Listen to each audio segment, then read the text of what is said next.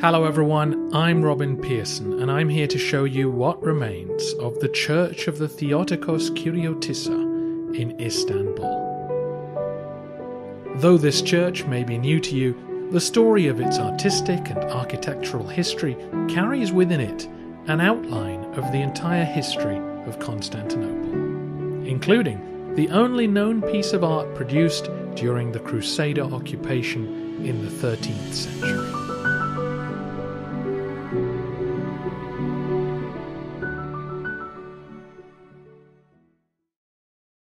This is what the Church of the Theotokos Kyriotissa looks like today. It is now called the Kalenderhane Mosque. The building was excavated and restored in the 1960s, which is when the fascinating history of this site came to life. We are here, right in the centre of Istanbul, as well as here, at the far end of the surviving stretch of the Aqueduct of Valens. The aqueduct was completed in the 360s AD, when bathhouses were still a major part of Roman life, and the first structure that was built on this site was indeed a bathhouse. Erected around 400 AD, it was built right up against the line of the aqueduct, presumably to take advantage of the new water channels. A couple of rooms from the bathhouse still survive today at the back of the building. A couple of hundred years later, we find that the baths have been incorporated into a monastery that now sits on this site. The complex includes a church, which is right up against the aqueduct itself, and this was built in the 570s, still in the era of Justinian, when building projects boomed across the empire. The excavators found this mosaic of the presentation of Christ in the ruins of that building. It is the only surviving Constantinopolitan icon from before the period of iconoclasm, giving us a rare insight into the art of that period. Moving forward a century, we see that another church has been added to the monastic complex, side by side with the previous one. We now enter the so-called Dark Ages and a rough time for the Roman state. No changes are detected at the site until the older church is demolished for unknown reasons at some point between the 10th and 12th centuries. Then in 1197, a terrible fire engulfed the city which gutted this monastic complex, including the church. This is what led to the building of a new church on the site, which is the building we see today. The Byzantines often reused earlier structures if they could, to avoid the expense of bringing in fresh materials. The new church therefore used bits from the bathhouse and the two previous churches, and was still hemmed in by the line of the aqueduct. This led to a rather irregular shape. One of the excavators says that no two sides of the quadrilateral are of the same length, neither pairs of its opposite sides are parallel, and none of its corners are right angles.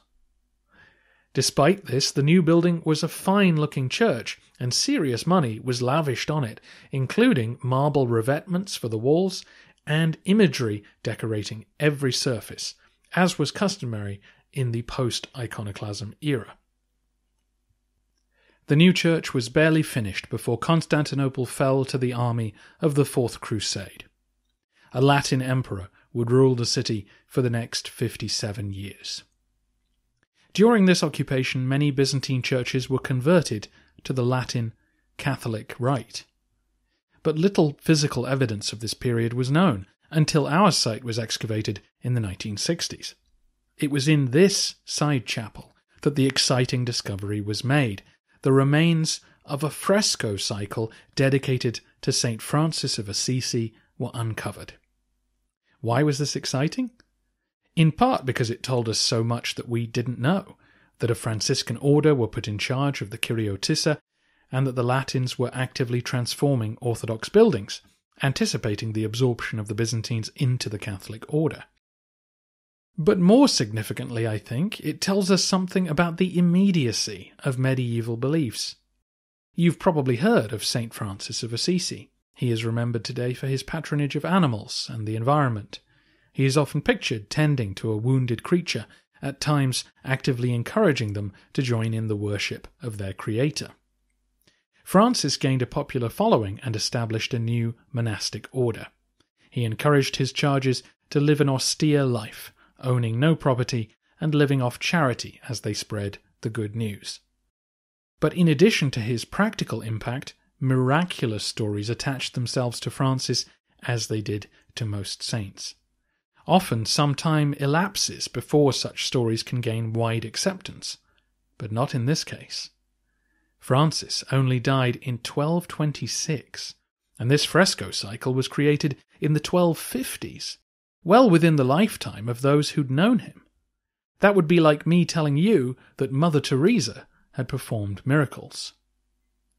This cycle even predates the famous paintings in Assisi itself.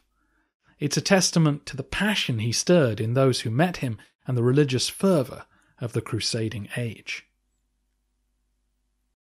Finally then, the Byzantines retook possession of the church in 1261 and walled off the Francis Chapel.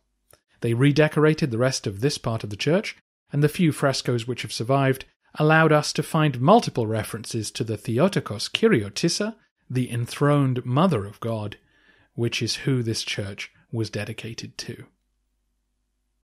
After the Ottoman conquest, Mehmet II gifted the complex to a Calendar dervish sect, hence the name for the modern mosque, Kalenderhane.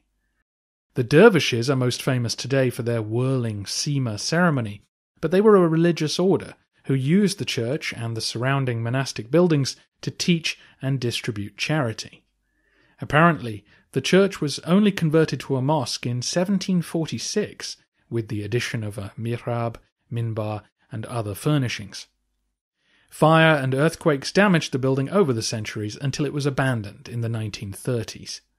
It was excavated and restored in the 1960s and 70s, yielding its secrets to us, and was then reopened as a mosque.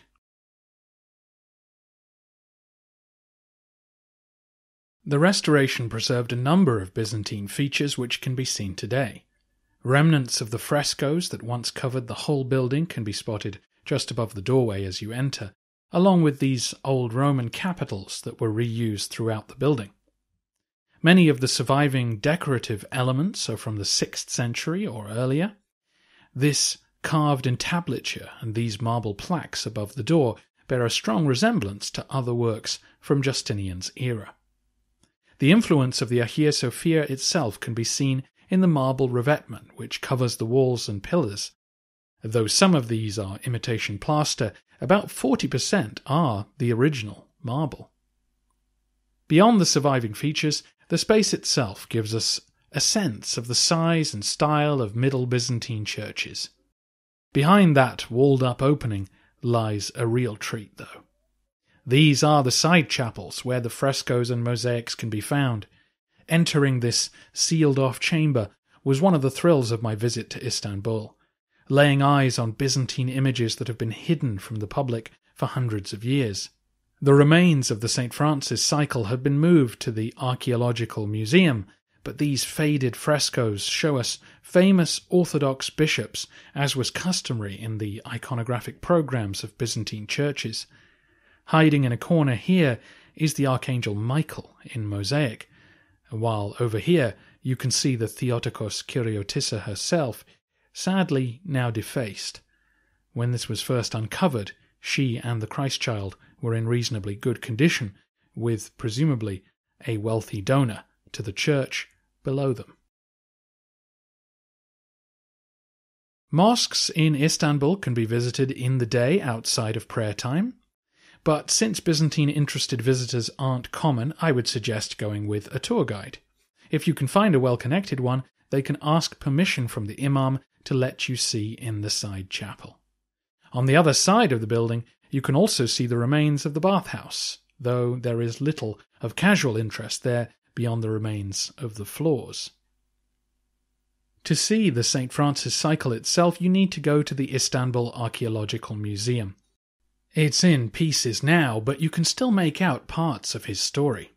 Here he preaches to the birds. Above the images is a quote from Psalm 25.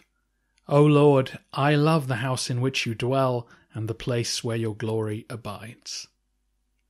Next to it is this 6th or 7th century mosaic showing the presentation of the baby Jesus at the temple in Jerusalem. You can find the story in Luke's Gospel chapter 2. It's an incident which has been regularly captured in art, and this is the first known Byzantine version of that scene. The Theotokos Kyriotissa and its remnants will never be famous relics of the Roman Empire.